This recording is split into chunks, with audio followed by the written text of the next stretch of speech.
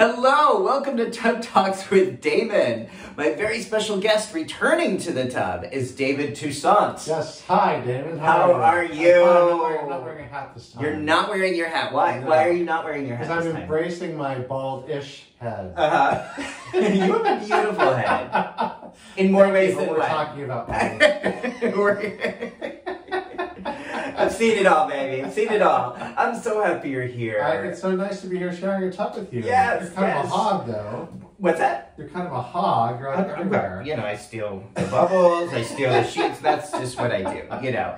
But you were one of the very first people I approached to do this series. You were one of the first guests that I had at the very beginning, and now I'm almost at episode 100. Wow. Can you believe it? Okay, wow. So thank you for being there at the beginning, and thank you for being here today. Sure, no problem. I'm so glad you're here. So what I'm still asking guests, because I'm still very curious to know, is what you like most about your body today.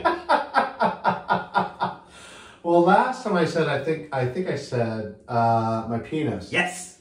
But I just had an operation on it, so I don't know that it's my favorite body part right now because it's swelling. I actually had an operation on my penis.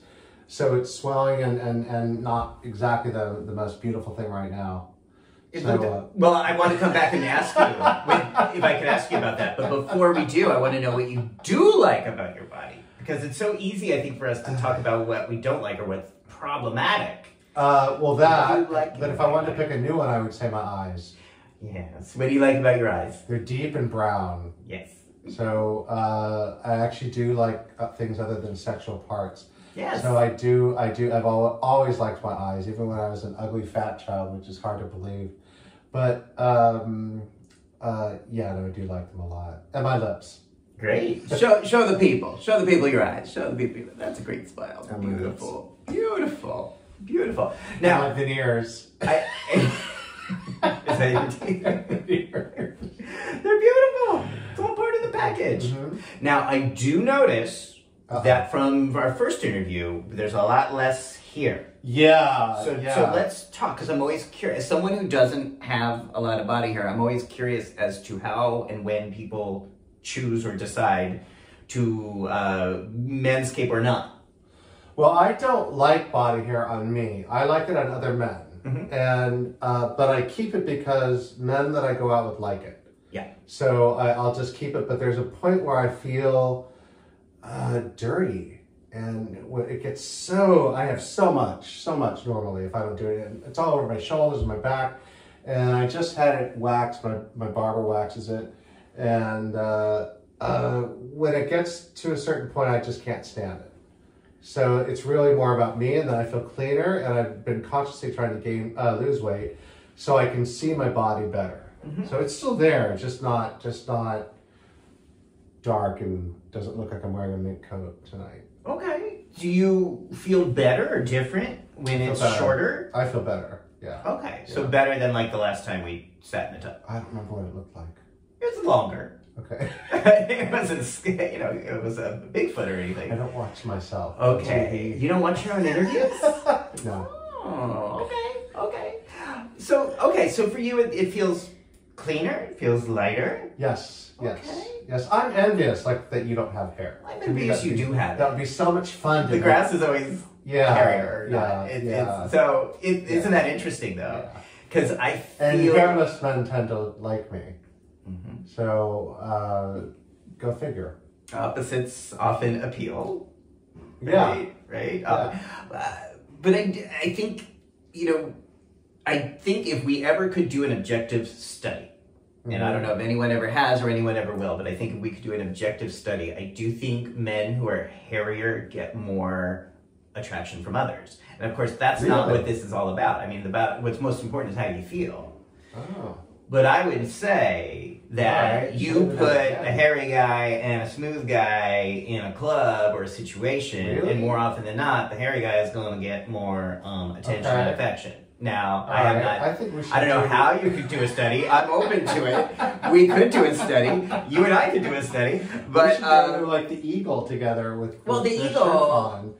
Harrier And so it guys, happens. it's kind of a skewed sample. The Harrier, I think the Eagles already, Well, you where already should have we Harry go? as like the preference. Okay. All right. So I don't know. We could think of like where's more objective, but I think the Eagles sort of already skews favorably for Harrier men. Okay. So I'm not sure we get objective. But I'm older than you, so you know.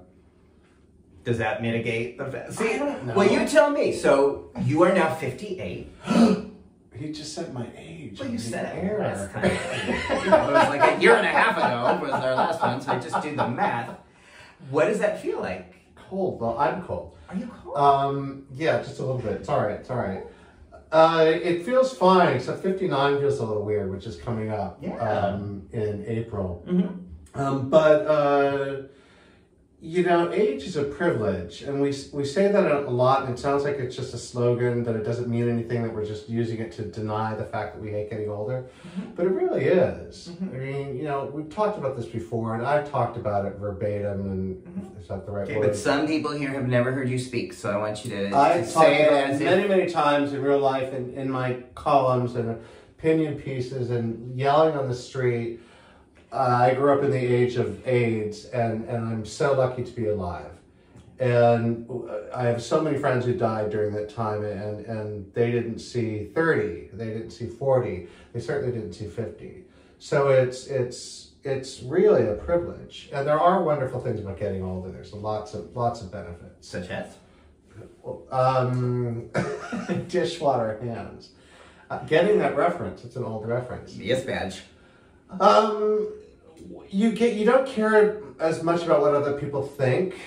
I wouldn't have sat here in a tub when I was 28.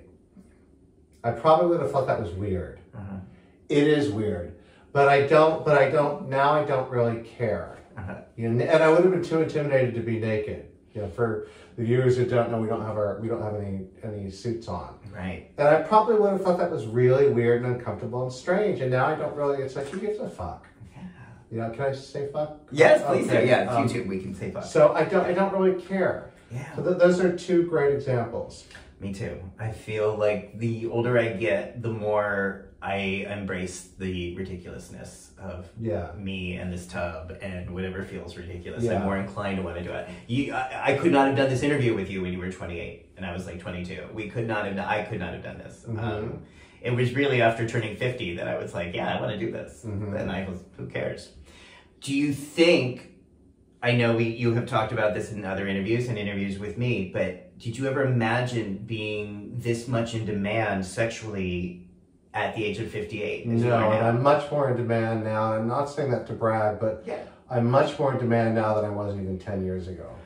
And I don't know, it's all about a perfect storm. I don't know what happens to us, but in my 20s I had men, but not a zillion. In my 30s I had men, but not a zillion. In my 40s, close to a zillion. But no.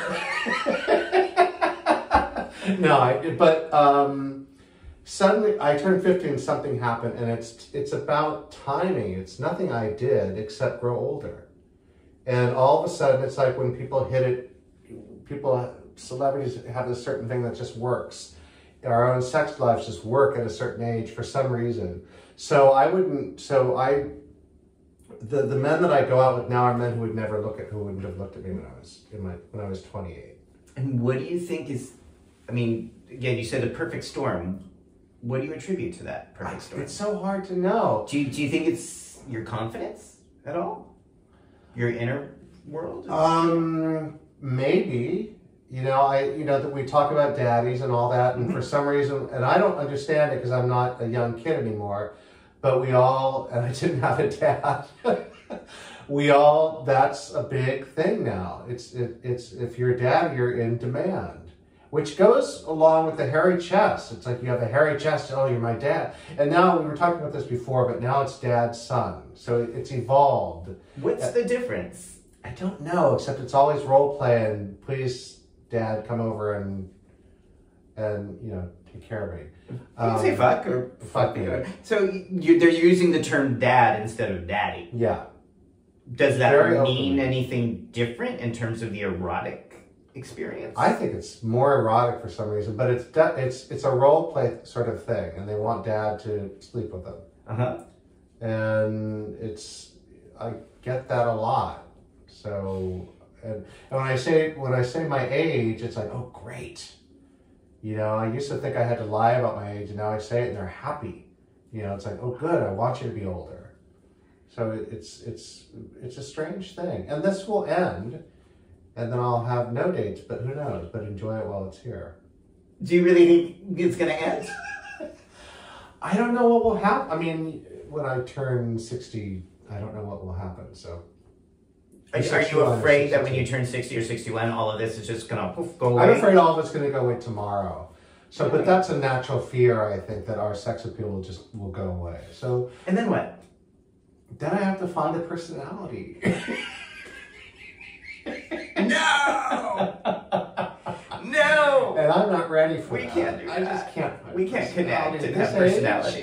No, we can't have conversations and dialogue.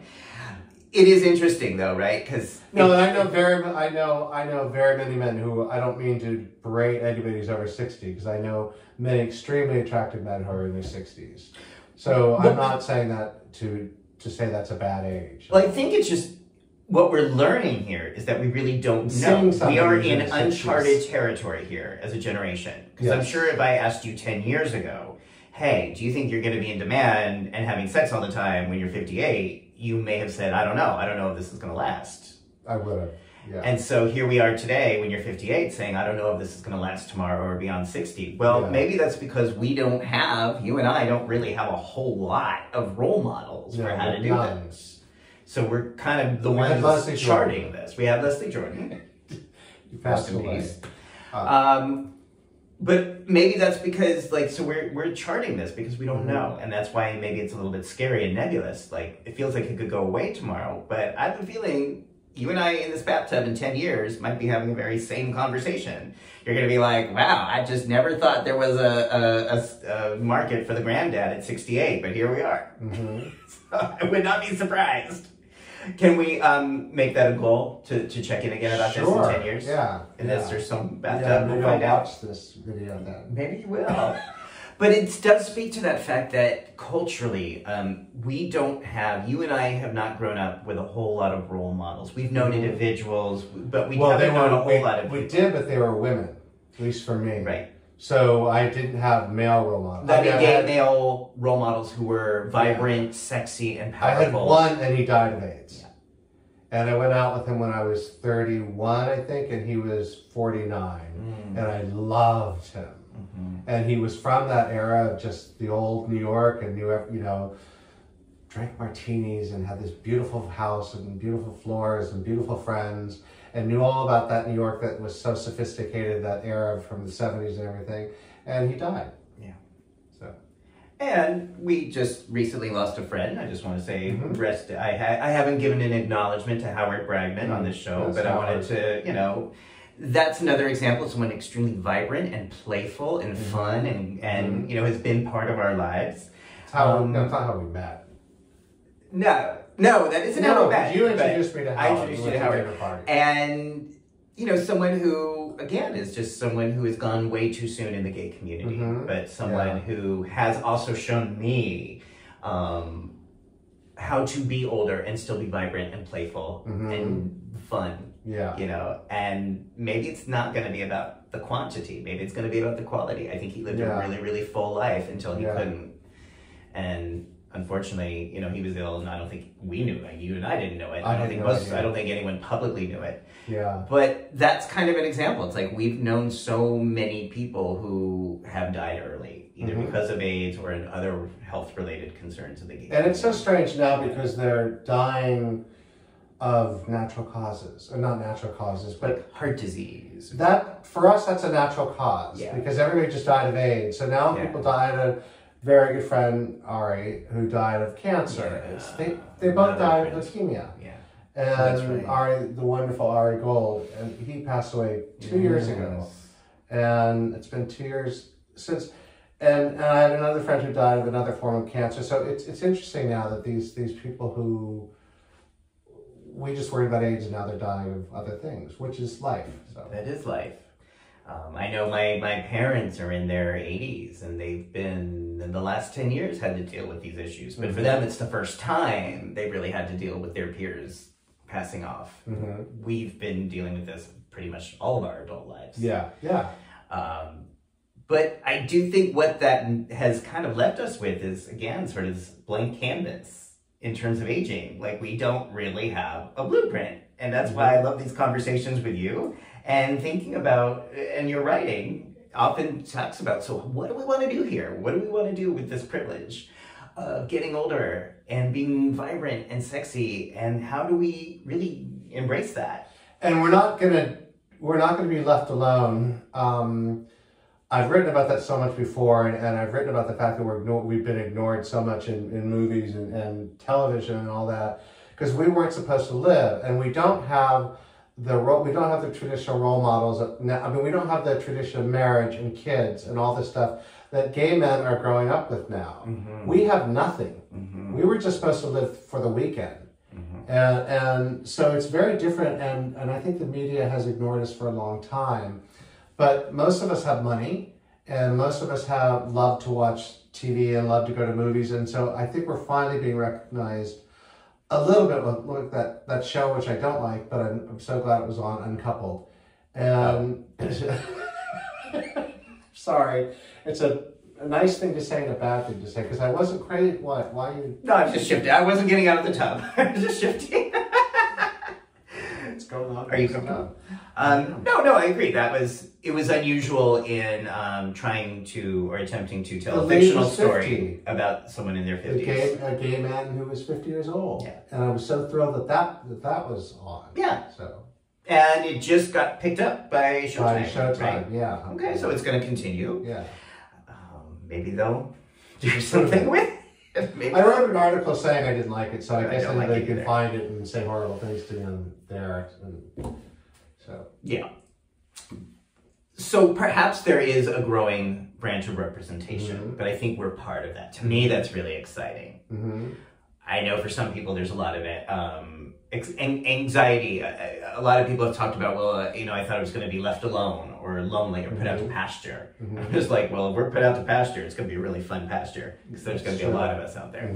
Now, let's also talk about your penis. Can we do that? Can we talk about your penis? Yes, we can. Okay. Because you mentioned earlier that you recently had a procedure done. I did. On your penis. And I'm wondering what that is and what do you want to say about that? I have something called angiokeratomas, and I'm not sure if I'm pronouncing that correctly. So if somebody wants to correct me, that's fine. And basically it's blood cells that you can get. It's basically they're benign tumors anywhere in your body. And they come out when you're young, and mine happened to come out in the very tip of my penis. So, but they get more noticeable with age. They get bigger with age. So they're not dangerous. They're not going to break or anything like that. So they're not dangerous for me or for anybody else, for any sexual partner that I have. Some men don't notice them. Some do and have thought that I've had, say, herpes or something like that. And I finally decided to get rid of them. And I thought that would be, I didn't think I could, for one thing. And then I just found a laser surgeon who would do it. So I had them surgically removed via lasers. Okay, so these are like red dots? Little dots, yeah. On the head of your penis that people mistook for herpes or something else. And some people didn't believe me when I said they were otherwise. So. Okay. So has that been a problem? With a couple people, yeah. Okay. Yeah, some people accused me of lying and said I had, herpes or was disease or something like that, and ran out of the room, but so. Okay. I have to say, I've seen your penis, I've never noticed, but okay. There's also, I know a lot of panic. And there was swelling. Okay. Oh, when I had the operation, there was swelling. So I actually had to so I called my doctor, who I won't say his name, but he happens to be gay. And I called and left a message for him and said, there's swelling, I'm a little worried about it, like I hope it didn't scab or something like that, or scar. And the woman says, send us a picture of the inflamed area and he'll look at it. So I got off the phone and thinking, I'm actually sending a dick pic to my doctor. Yeah. like, can I get arrested for this? No, it's a consenting adult. But apparently it's okay. Okay. It'll be prettier and more beautiful than ever in a week or so. Okay, and so when I'll come back for that episode. Okay. Was this a painful procedure? No. Oh, actually, it pinches a little bit when they do it. You know, when they first, it's like somebody sticking the little needles in your penis. Ooh. So yeah, it hurts for a second, but that's it. Okay. Is it like local anesthetic or? No, nothing. So you're awake the whole time, and you feel a little pinprick, but nothing. Yeah, it's like a pinprick, and then the lasers, you feel a little heat, but that's it. Okay. And how long did it take? 5 minutes. Wow. Okay. Because I've never heard of this before. Yeah. So I'm curious. I thought it would be, I knew it was cosmetic.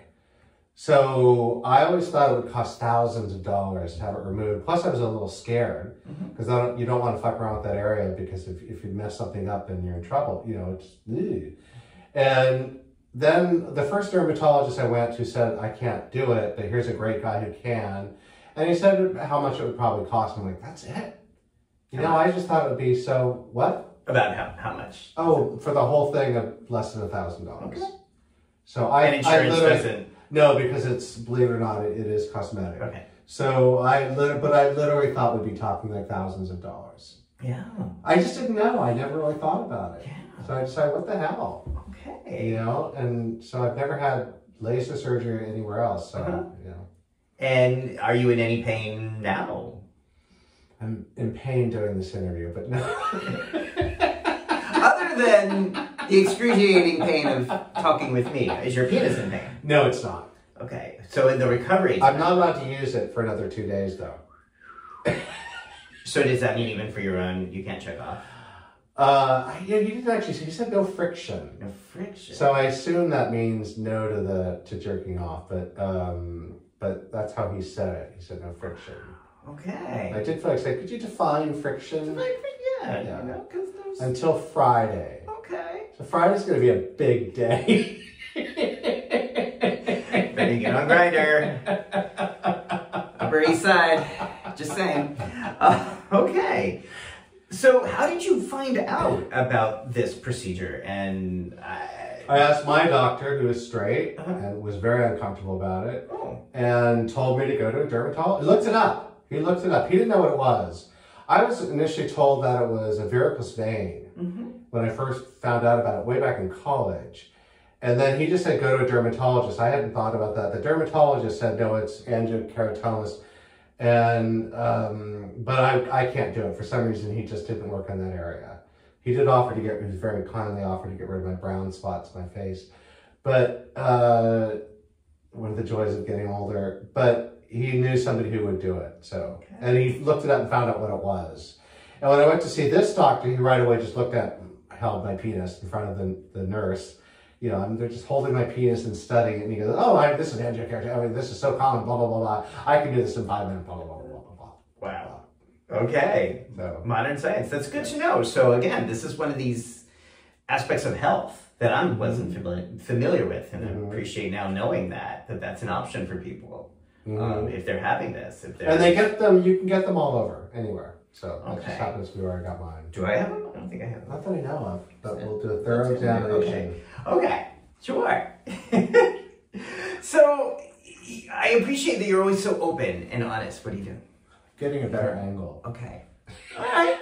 And feel free to adjust and move around the cabin. Your writing, I think, is so... you help people learn things. And you also help challenge people. And I know sometimes you don't always get positive feedback on that. Yeah, but who gets positive feedback? I mean, we live in a hateful world. So let's talk about that. And it's not the real world, it's the social media world. Okay. That's hateful. So, well, it trickles into the real world. But I don't spend a lot of time on social media anymore. So I don't read comments unless they're shoved in front of me or they're personal emails, which I get a lot of. But it is, I mean, you have to remember it's blank people behind computers writing whatever the hell they want. Right. So, which makes it all the more hateful. But I ignore those for the most part. So a lot of your writing is about gay men and traits you observe or things you're seeing happening. Recently, you wrote about the social media reaction to Madonna at the Grammys. The Grammys. Yeah. That there was a lot of commentary and really negative things that gay people were saying about Madonna. Yeah, and you know I'm a huge fan of Madonna. It happened since the start. And her face is really none of our business, ultimately. I mean, we all have personal feelings about what she's doing, how she's growing old and growing older. And we probably, that's the thing, if you do read the comments, every single person has their own opinion of how you age gracefully. And they almost all phrase it that way. Like, why doesn't she age gracefully like Cher? Why didn't she age gracefully like Dolly Parton? Why doesn't she age gracefully like Belinda Carlisle? It's always like they pick their own person, or Michelle Pfeiffer or something. And I always feel like, first of all, you mention a lot of people, not necessarily those ones, but who had a ton of work. Right. And you're forgetting that just you prefer theirs. You know, it's a very strange thing. And I think that I don't understand the need to be hateful about it. I can see being disappointed or going, oh, it's like not liking somebody's dress. I don't like that dress they're wearing or something like that. I don't like the outfit they chose. But to be so hateful and just the old age comments, it's all about how old she is. And if she were a man, and it sounds like a cliche, they wouldn't be talking about what work she hadn't done. Exactly. Yeah, because men have tons of work, and I'll notice it on men, and you don't hear anybody talk about it. So I remember when Jane Fonda and Robert Redford were in that movie recently, and everybody was talking about her work, and that horrible woman who thinks she's a newscaster, Megan Kelly was interviewing them and asked Jane Fonda about her work, the work she had on her face, and Jane Fonda didn't like the question. And I so badly wanted Jane Fonda to say, why don't you ask Robert Redford about the work he's had in his face? Yeah. You know, why don't we not make this a double standard? So that we're so weird about women. And right now I feel like they have no guidance. It's like they're damned if they do and damned if they don't. But the bottom line is we don't need to be so cruel about it. You know, that's not helpful. You know, except and I see it happening with men our age who seem to love hating Madonna. Why do you think that is? Because they hate themselves.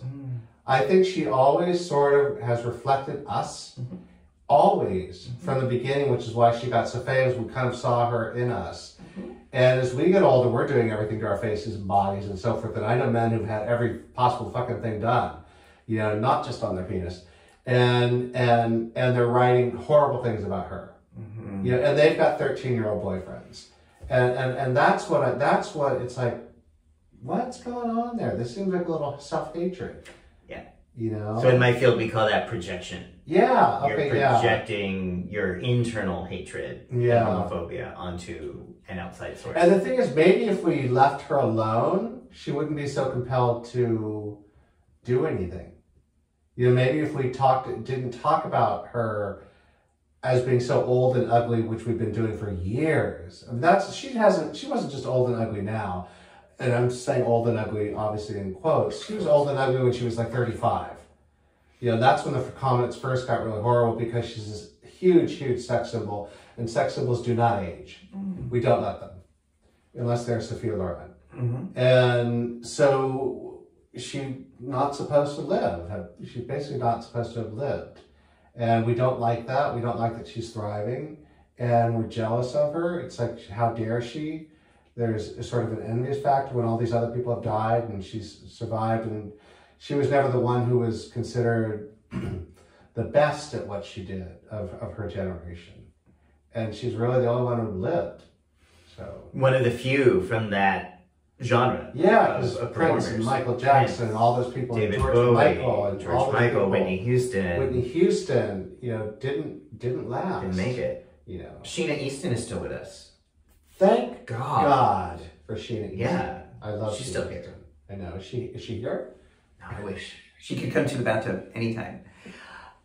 But yeah, from that genre, you know, people, it's mystifying to me. Once somebody dies, they're beyond reproach. Mm-hmm. But while they're alive, they're right. Like Whitney, you know, I remember social media. Oh my gosh, the saddest thing in the world when she was alive.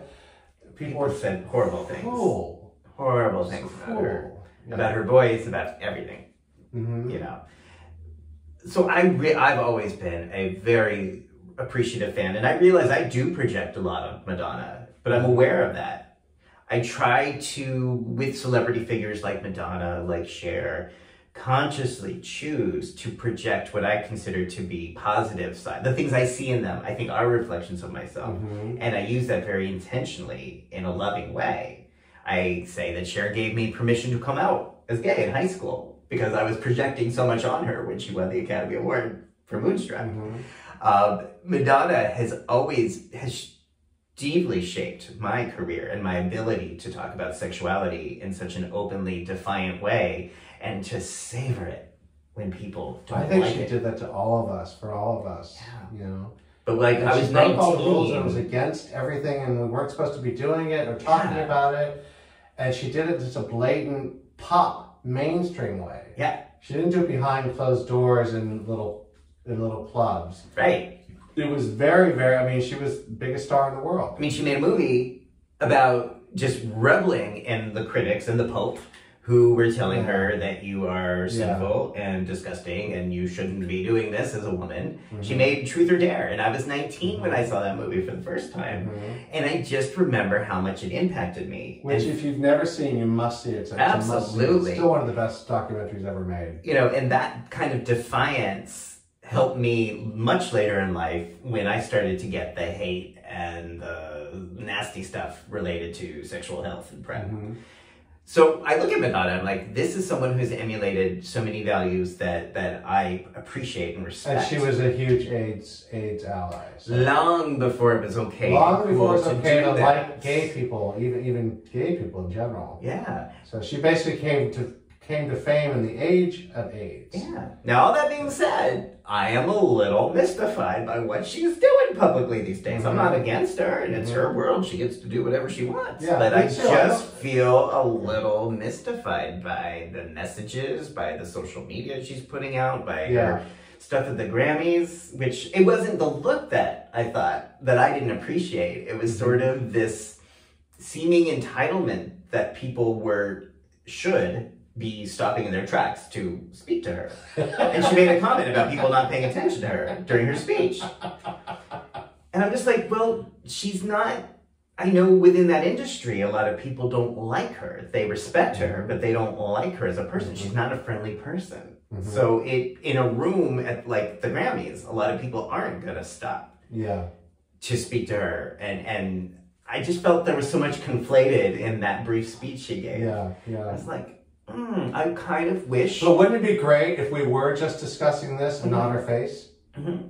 You know what I mean? Everything was about her face. Right. That gets lost. To me, I would like to see, and again, it's me projecting. Because people say, well, it's okay to write mean things about her face because she's mean.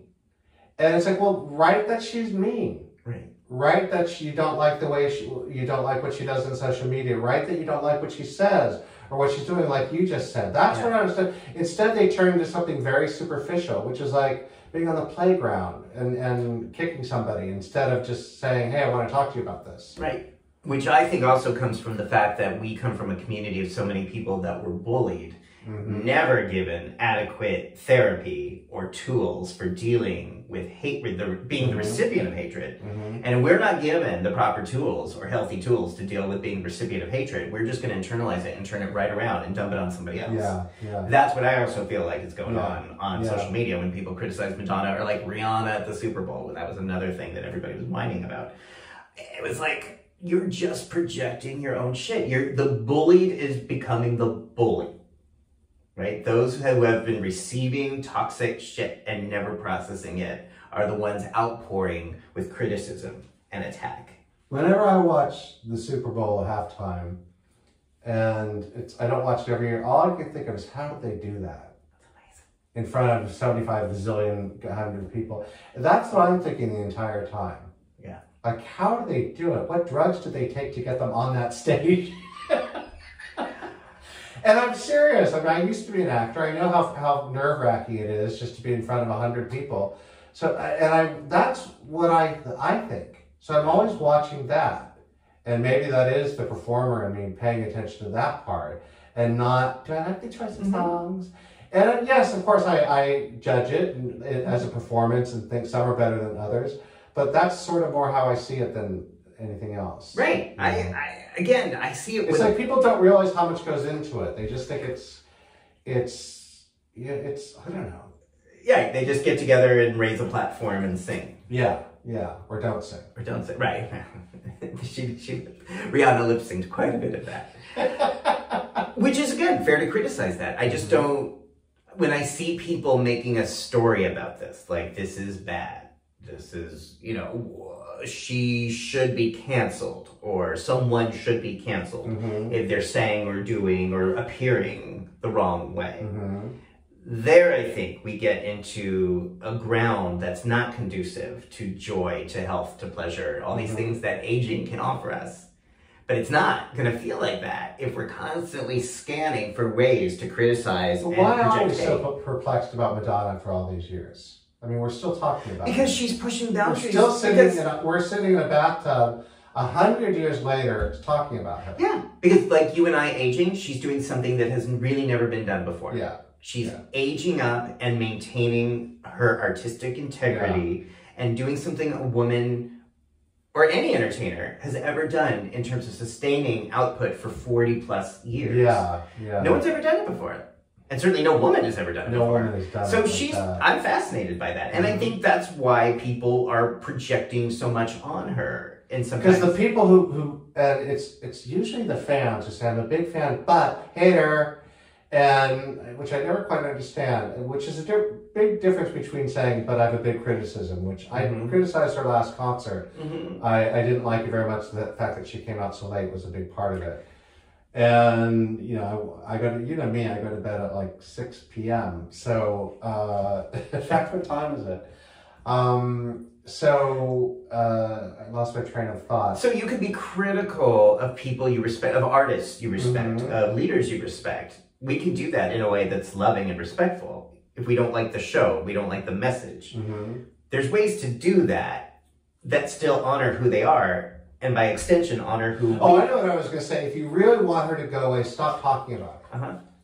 That's ultimately, and she has said that herself many times, if I'm so boring and so uninteresting, why does everyone still talk about me? And you always read these articles about how much they hate Madonna, Well, why are you writing the article? Why are you looking at her? I don't follow her on Instagram, and I like her. I don't, because I stopped enjoying what she was doing on Instagram, so I just stopped following it. I don't watch everything she does, but I also don't claim to hate her. It's this weird, vicious cycle. Like, I'm just gonna keep trashing her and saying she needs to go away while I'm perpetuating her career. Right. So the antidote to that would be, as you said earlier, you can be critical of the message, not the appearance. Is that what you were saying earlier? Like, why talk about her face? You could say she's mean, you could say I don't like what she's saying. And you can have your own personal feelings about it. I think it's sort of an area that should be sort of off limits. I just think it's cruel to attack anybody's features.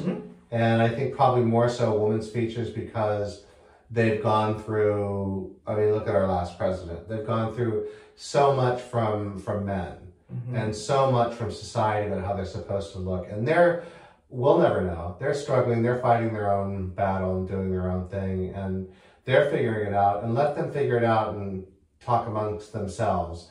And do that. It's not really for us to dictate. We can have our own feelings about it. I love the fact that Jamie Lee Curtis has never had plastic surgery and loves to talk about it and all that. It's very interesting. That's her choice. As other people make other choices. Neither of them are wrong. we may have an opinion about them, but they're not wrong. Madonna's not blowing things up. She's not blowing people up. She's not killing people. She's not starting wars. She's not... Well, she tried to in the American Life video. She did. That's true. Which was a great video. It was actually a great video before she cut it under pressure. But the actual video is on YouTube now. So I know, you can see the censored version. It's now very tame. Right. If you look at it now, it's very compared tame. to January 6th, it's extremely tame. Oh, yeah. But, so this is, again, like, I think if we're going to talk about... Let's choose our battles, too, about who we want to really go after. Mm-hmm. You know, is it really want to spend your time going after her where there's these really horrible people trying to stop us every minute of the day, you and me, from being in this tub and so forth, so... And that's, again, an interesting psychological mechanism where people go after the person that they feel more closest to. So I think a lot of people know that they could say anything about Marjorie Greene on Facebook and who cares? Like, she's so out there. No one's going to care, right? She's just, when you talk about Madonna, we're talking about someone who's more within our circle, with someone we feel some mix of affection for. Right, she's the closer one. And I think that represents family dynamics, that a lot of times in our families, traditionally, we will focus on someone we are angry with, someone we're upset with, a mother, a father, a brother that we're angry with, versus someone outside who's actually trying to do harm to you and the community you live in. Never met my family. True that. True that. All right. But it's this interesting thing that people go after someone who they feel closer to. Yeah, it's interesting. Well, I always say she brings out the bitch brunch in men. Yeah. And she tends to sort of do that. Yeah. So I just did this workshop with the Life Group, thank you, Sunny, about complaining. And one of the things we talked about were different approaches to... You're getting a better angle than I am. You know, just like... Complaining is, literally complaining. Stanford University did a lot of studies on the brain. We know it's not healthy for you. We know it affects the hippocampus. Yeah.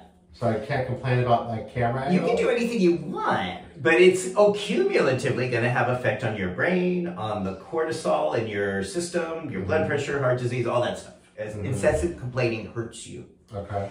It's also just this thing like, you're pointing out what you don't like about yourself every time you bitch and whine about somebody else you think is doing something wrong. This is the central premise in both my books. That when you're focusing on the errors and mistakes of others, you're really illuminating and reflecting on the mistakes on yourself.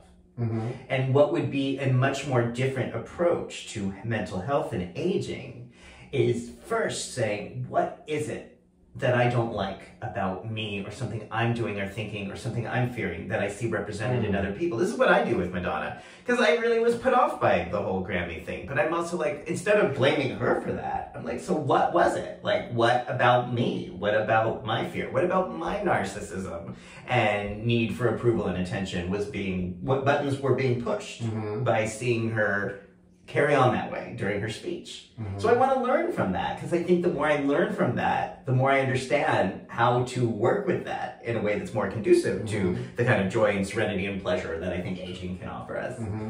But if we just keep it at that level of like, no, she's the reason I'm upset, you're the reason, David's nasty journalism is the reason I'm not feeling good today and I'm going to blame him for that, that's a lower level vibration, that's a lower level brain activity that keeps us stagnant. Sorry, I was just, that's my whole. I've got to tell you, I have a stalker on Grindr. You do? Yeah. Who's that? I don't know. Oh, how is he stalking you? He's been stalking me for 3 years. So. How does he do that? Beware of this. He keeps finding me and writing how horrible I am and saying horrible things about me. Oh, that sucker. And then I report him and block him, and then he comes up again. Oh, okay. He's been doing this. So he knows who you are as a public person. As your, like, for your writing? I don't know. Oh, so he just doesn't like you. I guess I turned him down a long time ago. Oh, okay. So it's more personal. Yeah. It's been going on for 3 years. Yeah. So that's not really conducive to healthy mental health or aging. No, it's not. It's really not. Yeah. And it doesn't feel good to be on the receiving end of that. You mentioned before this interview as well, just in terms of your own life and dealing with issues of anxiety and OCD. Can you say more about what that is for you? What those mean? I have had horrific OCD since the age of 16, and it almost killed me. How? I had the most horrible 20s. From 16 to 31 or something until I was diagnosed were horrible times. I had intrusive thoughts, which I still have. And it comes out in a variety of ways where you can't get a thought out of your head, whether it be nuclear war or death or things more personal, speech, worrying about the way you speak, worrying about words coming out of your mouth, about how you form sentences so that you can't form them, worrying about how many times your eyes blink. So I would have bleary eyes all the time because I'd be trying to count the times I wink. And I also had something called, which I still get, called derealization, where nothing is quite real. And everything looks like it's some sort of a movie and you're not in it. And they're all terrifying. I had that. And then horrible anxiety, which I still get. I told you I was having some today. And I took care of it by drinking in my 20s, because I went to doctors and they all said it was ironically in my head. And I would, nothing, and we tried everything and nothing worked. But I was asking, they were asking me if my father beat me or things like that. It was all ridiculous. And I've written about this. I've never really talked about it, so forgive me if it's hard to do. It's just debilitating. I quit acting because of it, because I would have panic attacks on stage. And people weren't real on stage. I was a juggler at City Opera, and I remember making a joke once that I was juggling in front of 3,500 people who weren't there, because it wasn't real. And it's just horrifying. And I didn't want to kill myself, but I didn't want to live. So, because I didn't think it was ever going to go away. And I remember telling my boyfriend when I was about 30, my boyfriend at the time, that I wanted to die if it kept going on. And I still remember that. I remember that, and he was so upset that I said that. And when I can't remember how old, I want to say about 31 or 32, I found a doctor who found medication that worked, that helped. Do you remember what that was? It was Klonopin and Wellbutrin combined.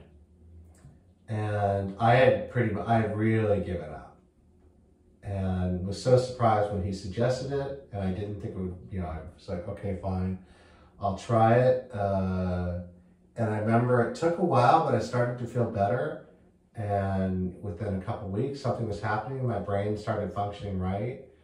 And it was kind of like a wonder drug. And it was how I heard it. I had a friend around the same time who was an actor who had discovered Prozac. He had depression, which I don't suffer from. I mean, I get depressed, but if I get depressed, I know why I'm depressed. And he just had horrible depression, and Prozac worked for him.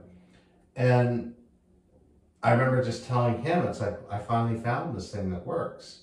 And we both found these wonderful things that work. So, and you have to remember, this is going back a long time. So this was before medication was prescribed for everything. And it was also more taboo, so it was hard to talk about. And that's about it. So I still take medication. I still see a doctor. I still have bad times and bad days, but it's much more manageable. What medications are helpful today? I don't want to say. Okay, thank you. For whatever reason, okay. I feel it's different for everybody. Yeah. But did it need to be changed over time? Mm-hmm. Okay. We just changed it again. Okay. So yeah, but yeah, my father killed himself when I was 5, and he was not well. So it's hereditary. And is that what he was suffering from? Well, we don't know exactly. We think he might have been schizophrenic.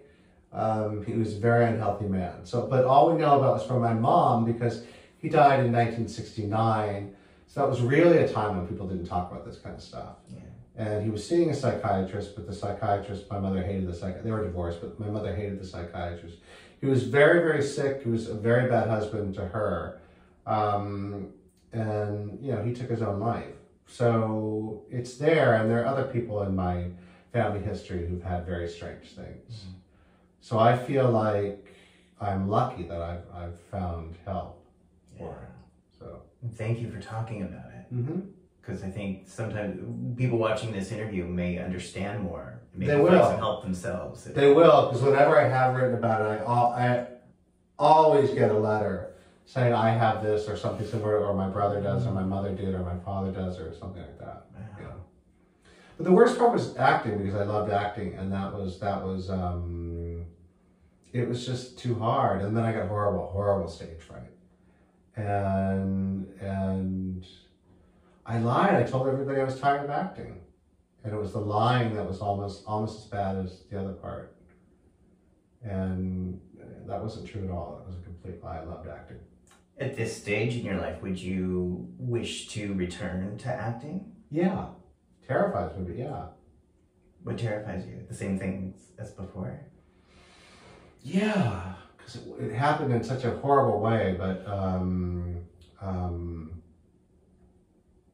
yeah, I would love to do it. I should do it. So It's an option for you. You could.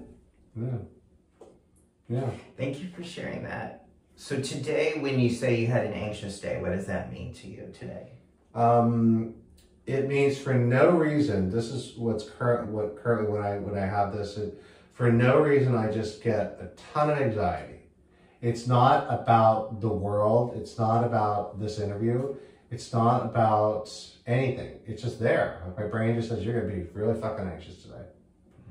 And it's like, I told a friend of mine before I came here, much earlier today, I said, I just want to lie down and go to sleep for the rest of the day.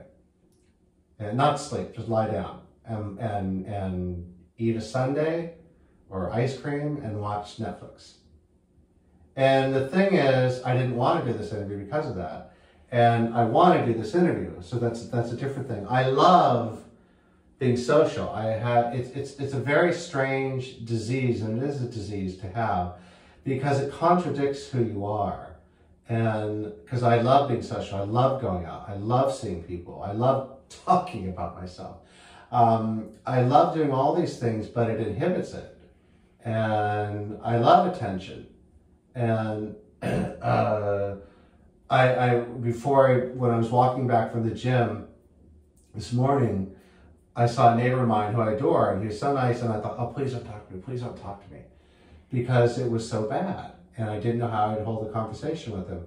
And he started talking to me. Now, normally I would love that, because he's a sweetheart, and I love my neighbors, and it was real hard to hold the conversation. I finally just said, I had a really hard workout, I'm really tired, so, you know. Is there anything... So we still lie, and I still know people who don't believe me, and think I'm making it up.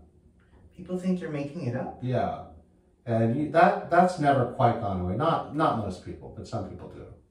So that's... So they don't believe that you... Look at the Tom Cruises of the world who don't believe in these things. So there are... But I mean people in your life, Yeah, but I've gotten rid of most of them. Some they're harder to get rid of than others. Mm-hmm. But you know, when you think about Tom Cruise or somebody like that, those people are all over the place telling us that we don't have these things, that it's all in our head. So... I mean, and Tom Cruise's ideology is informed by a specific cult Scientology. But you're feeling like, but you're saying like non-cult members, non-Scientology people. And I've had ex-boyfriends who thought it was all made up, and I had to get rid of them. So, and they would always say, if you just meditated, it'll go away, or if you just did this, it would go away. You want it to happen, David. You want it there. And what does it feel like when someone says that to you? It's horrifying, because it's like saying you want to have cancer. And which I've had friends say to people who have cancer, because you know deep down that's wrong and that's not the case, but it's actually kind of terrifying, because you think, what if everybody, and you look fine, that's the other thing you get, you look fine, you look great. Today at the gym, somebody told me how good I looked, because I lost a little weight, and he just said, oh, you look so good. I don't have a cold, I don't have a broken arm, I don't have things that are obvious to see. So I have my vision, I have my hearing, what's left of it, I'm losing my hearing, but you don't see it. So you have to tell people I'm having a bad day. And you've got to learn to do that because you won't survive if you don't do that. And you just won't, because you're lying. Your whole life is a lie. It's like not telling people you're gay. And you can't live that way. And to the people who don't believe in it, it's hard, but you have to get rid of them. You know, you just have to say, you know, go away. That's fine. Yeah. You don't have to believe in this, but go away. Yeah. You know? Do you feel like in a post-COVID world, there's more understanding about mental health and anxiety? I think there's more understanding lately, and I'm not sure why. I'm reading a lot more articles about it, and more people are talking about it. And I hate the term mental illness so much. I like mental health much better. Mental illness is such a degrading term. It just did I just use it? Or did I say I don't even know. I wasn't saying it. Okay. If you did, I think you said mental health. Okay. But I mean, I used to say I'm mentally ill, and I hate that term. So now I say mental health. But I notice people have talked about their mental health, and other people do probably take advantage of it and take too many pills and do all these things and say, I'm having a bad day, so I'm going to take a pill.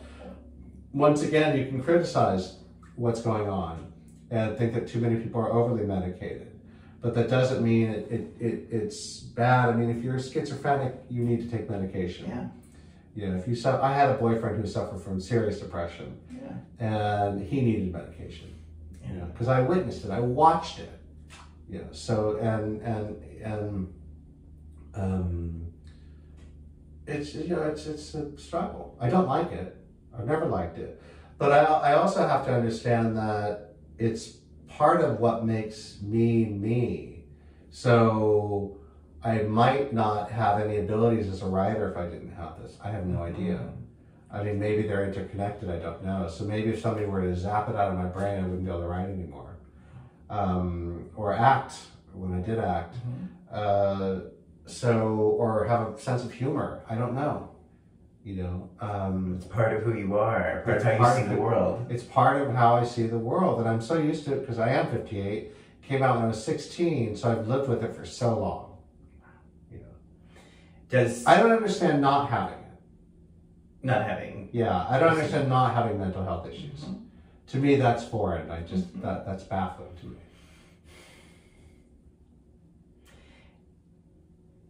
And I think, you know, I come from a field where mental health, and when they use the term mental illness, is so generalized.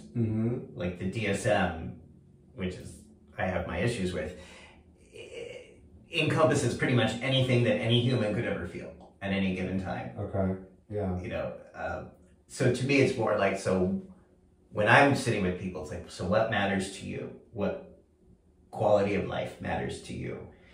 How do you feel today? How do you want to feel? You know, and because I think that idea of mental health is just kind of a spectrum. Like, sure, it's such a blurry thing. We're all struggling at a really difficult time, and I just kind of like start with that. Yeah, that's true. I will add that I hate the expression, you have to choose to be happy. I hate that expression. Well, I think there's validity to it. Are you going to tell that to somebody who's homeless on the street? Sir, you have to choose to be happy today. I think that's something, you know, if you make the best out of what you have and get up and say, I'm going to do the best out of what the hands I was dealt. But when you're sick, when you've got cancer, when you're on death, whatever, you're not choosing to be happy, you're choosing to survive. You're just doing the best to survive that day. And I tend to think that people who just toss around that phrase all the time haven't really experienced a lot of anguish in their life.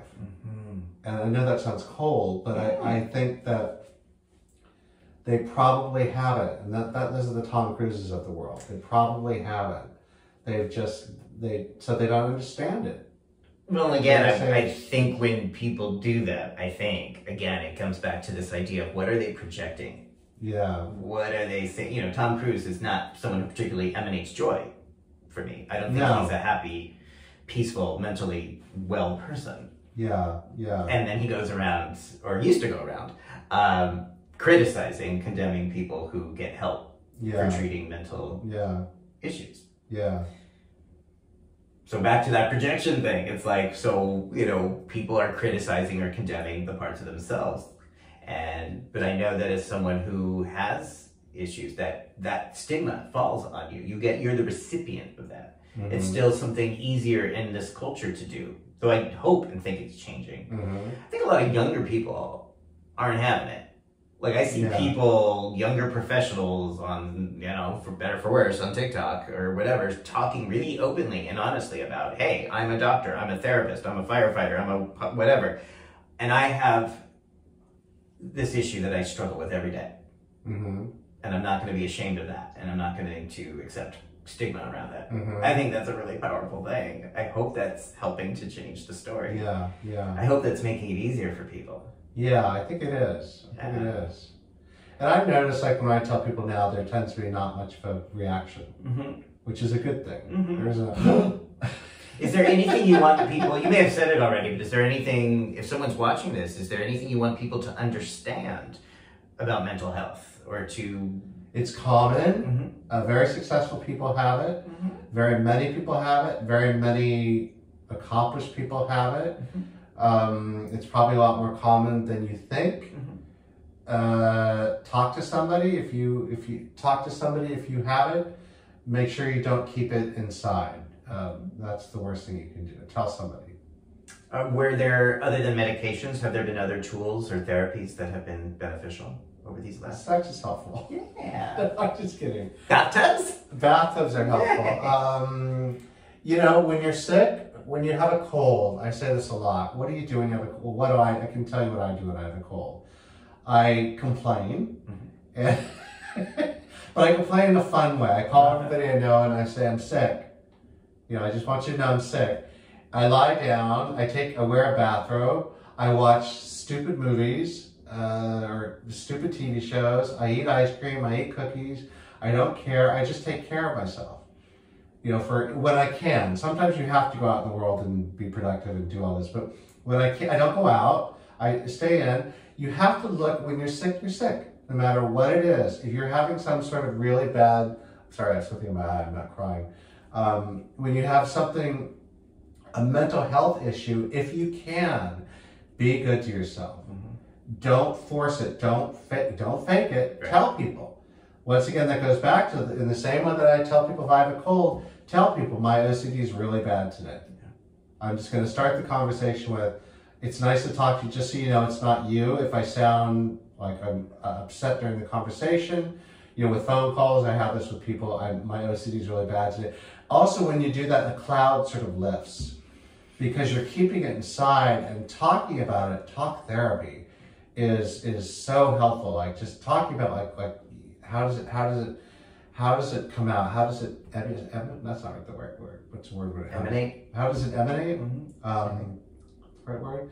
Yeah. How does it come out? How does it establish itself? What are you feeling? Mm-hmm. What can I do? And often just that is so helpful. Yeah. You know, would you say naming it in those conversations you mentioned, just saying, hey, I'm having a difficult day today. My OCD is acting up. Does that also just help to diffuse? Because then it seems like you're taking away a lot of its power. Right? Yeah, because it's like this sneaky little demon inside you that's trying to get you. And somehow it's like saying, my OCD is bad, but that's okay. It makes it much easier. Yeah. I mean, my sister and I, she gets terrible migraines all the time. So I call her and say, how are your migraines? And she goes, they're terrible, or it's okay today, or whatever. And how's your OCD? You know, how's your anxiety? You know, it's we both understand that we both have things that affect the way we our health. You know, and she'll tell me right away, you know, if she's having a migraine. You know, and I used to not tell anybody. That's where it's dangerous, and that's where you're going to do something self-destructive, and that's where you're going to get into trouble, is when you just keep it all inside. So, you know, for the youngins out there, you know, seek help and get a good doctor. Oh, and the 50-somethings, the 60-somethings who grew up in this age of shame about mental health and about needing help. And finding a good, as you know, because you're a therapist, finding a good psychiatrist, because you need to see a psychiatrist and a therapist if you can. Finding a good psychiatrist is like finding a good anything. Yeah. You can't you don't necessarily just go to the first one. Right. You know, you have to find one you really relate to and really like. It's like finding a good vet. Right. You know, for my dog, I have a wonderful vet. Right. You know, I love him dearly. But, you know, I saw 300 vets before I found them. Right. And I remind people they are consumers of psychiatric service, not patients. Yes. That's a really important difference. Yes. To find someone who you trust, find someone you can work with, find someone who respects you, which is sometimes really hard to do in mental health, but that you are a consumer of psychiatric services. You have the right to be treated with dignity, and not everyone's the best match for everyone. You may need to go or check out a few people first. I've had a couple horrible people. Yeah. Again, projection, which is really common amongst I'm just going to say, amongst psychiatrists and doctors in general, is to project their unresolved mental health issues. Here I am going to say mental illness issues. Project them on their patients or their clients, and then act out accordingly. It is such a dangerous dynamic, and it is common. And do you feel like that's ever happened to you? Oh God, yeah. I've slammed doors on doctors. I've sworn at doctors. I've threatened to sue doctors. So this might be a place where social media is helpful, that if people are looking for a decent psychiatrist or doctor in their area, sometimes it helps to have a network to say, hey, who here has someone they like? And the great news about the 21st century and the 20s that we're living in is that a lot of these doctors do telehealth now. So if there's not someone immediate in your geographic area, there might be someone else across the country who you want to work with, and telehealth has made a lot of it possible. To add to that, this is why social media can be a good thing. And where we don't need to be talking about how much we hate the way Madonna looks. We can use it for things like this. You know, you can reach out and do all these wonderful things with social media. Yes. Including sharing this interview with people. And talking about these issues, talking about aging, talking about projection, talking about mental health, talking about how I think empowering it can be to say, sometimes I need help and sometimes I'm having a shitty day. And I thank you for being so open. I just always love your transparency and how open you are. Love these things. You inspire me, mister. Oh, thank you. Is there anything I have not asked you in this interview that is burning for you? Burning.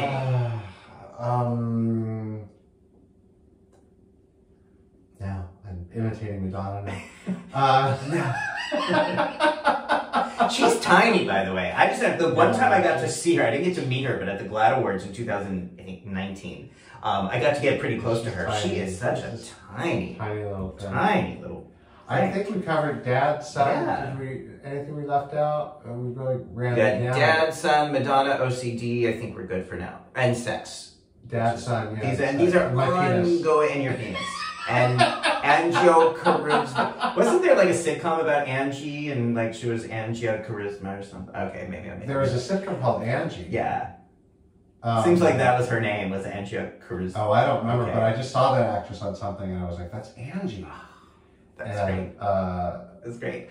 So we've covered the gamut. I hope you will. I'm so glad you're here for the second time. I hope you will come back again to update us and talk more about these issues, about your penis, about life, about health, life after love, projection, celebrity. I mean, all of these are things that are going to be with us indefinitely, and I think are worth addressing and talking to. Yes. So if people want to follow your work, read some of your blogs, commentaries, where would you recommend people do that? I just guess go to Instagram. Well, I don't post everything. Everything's all fucked up now because I don't want to say Twitter because go to Facebook, just David Toussaint on Facebook. I did start an OC David Toussaint page. Oh, a page or whatever on Instagram. Okay. Because I thought I would start talking about it there. I've hardly done anything with it, but I've noticed there were all sorts of people started following it. Wow. So I would like to continue doing that, and this might encourage me to do more of it. I hope so. And talk about it and hopefully get other people to interact and talk about it. And again, that is one of the positive ways social media can help people reduce stigma, give people information, education, and enough community to want to stay alive. I've seen it, I've used it that way with PrEP and sexual health. You know, it certainly can be used as a conduit of love and respect, but unfortunately it gets used the other way quite a bit. But okay, so if you want to follow David, you can do it there. The links are going to be right below on YouTube. If you have any links you want to update, just let me know and I will change them down below on YouTube. And if you like this conversation, subscribe down below. Get more Tub Talks. I'm almost on number 100. And all of these interviews are about just kind of creating this idea of like, how do we consider aging up in a way that is stronger, more fun, healthier, and more playful than we've ever been able to do before.